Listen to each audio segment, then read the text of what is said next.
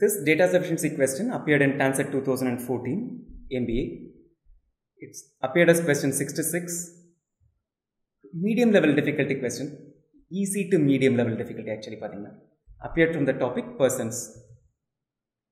In 1988, was the number of people in city X greater than 3 times the number of people in city Y? This is the question. The two statements that follow. Statement 1 in 1998, there were approximately 1.1 million more people in city X than in city Y. Statement 2, in 1988, the 300,000 Hindus in city X made up for 20% of its population, and the 141,000 Buddhists in city Y made up for 30% of its population. So, this is statement 2. We'll quickly look at when the data is sufficient. That's the statements. This question is the answer. The question is, was the number of people in city X greater than 3 times the number of people in city Y? Is question, was question, does question, this answer answer will be either an yes or a no. Right? Yes, the number of people in city X was 3 times greater.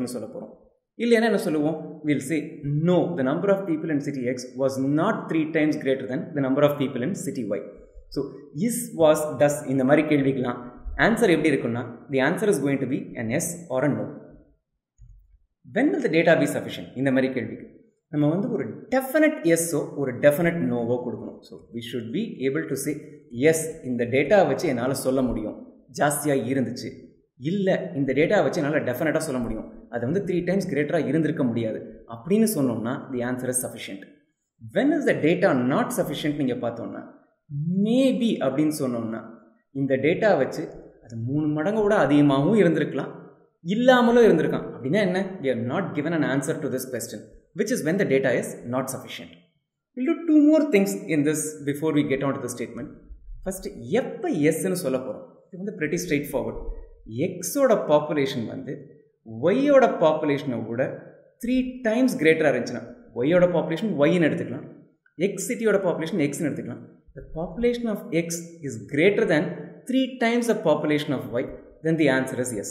இது straightforward. இந்த case மாத்திரம் கொஞ்சம் பார்த்துக்கலாம். When is it a no? Obviously, when X is less than 3Y, the answer is no. இன்னும் ஒரு கேஸும் இருக்கு. அதையும் ஞாபகம் வச்சுக்கோங்க.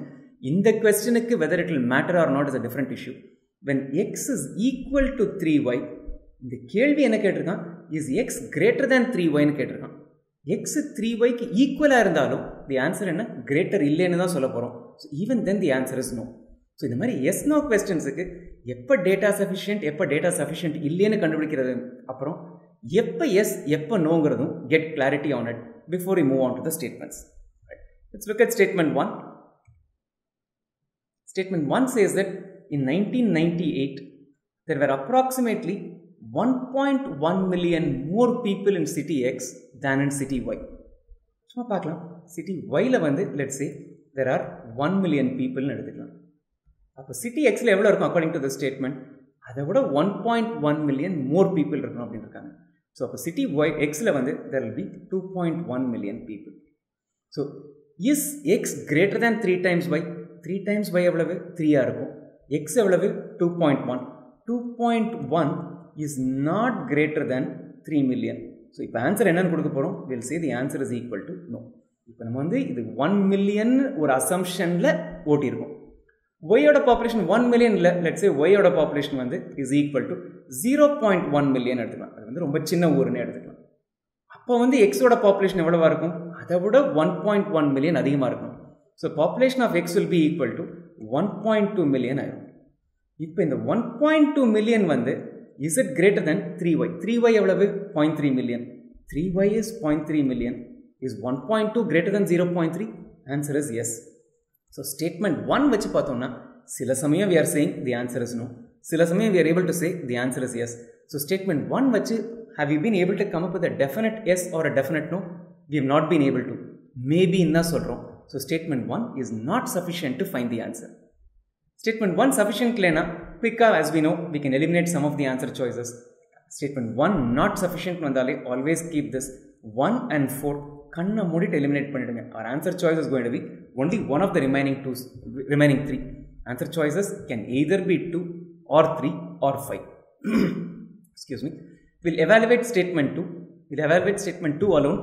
We'll look at only statement 2. In 1988, the 300,000 Hindus in city X made up for 20% of its population. So, இதை முதல்ல எழுதிக்கலாம். Xோட population வந்து X people எடுத்துட்டோம்னா 20% of X is equal to 300,000 அப்படிங்கிறது தான் first part of the statement. So, 300,000 Hindus இருந்தாங்கன்னா அவங்க வந்து they accounted for 20% of X.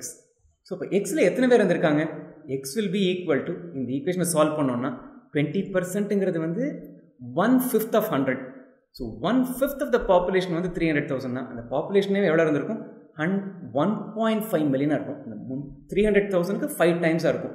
1.5 million is basically 1,500,000. So this is the population of city X. இதை கண்டுபிடிச்சிட்டோம். Let's read further on. And 1,41,000 Buddhists in city Y made up for 30% of city Y's population. Yயோட population Y ன்னு எடுத்துட்டோம்னா 30% of Y வந்து is equal to 1,41,000 அப்படின்னு இருக்காங்க. இதை வந்து கொஞ்சம் பொறுமையாகவே சால்வ் பண்ணோம். 30%ங்கிறது 30 divided by 100. ஸோ இது வந்து 3/10 of Y is equal to 1,41,000. So Yயோட value எவ்வளவு?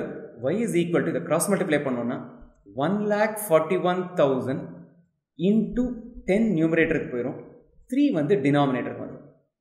3 will cancel with this number to leave us with a 47,000.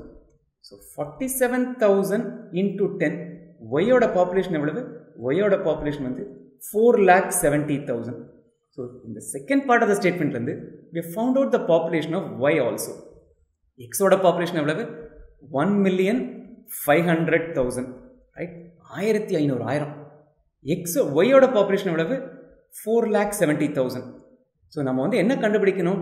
Is the population of X greater than, right? Is the population of X greater than 3 times the population of Y? 3 times the population of Y வந்து எவ்வளவு? 4,70,000. 3 times 4,70,000. இது எவ்வளவுன்னு பார்த்தோம்னா this is equal to 1,410,000. இதுதான் வந்து இதோட answer. Is 1,500,000 greater than this value? Yes, we have been able to come up with a definite yes as an answer. So statement 2 is sufficient to find the answer. Right? So statement 2 alone is sufficient na. நம்ம வந்து statement 1 sufficient இல்லைன்னு என்னென்ன answer சாய்ஸ்லாம் eliminate பண்ணிட்டோம். 1 4 இல்லைன்னு சொல்லிட்டோம். 2 sufficient na, obviously the answer choice is going to be 2. We can eliminate 3, we can eliminate 5. Choice 2 is the answer. TANCET classes at Chennai are conducted by Ascent Education.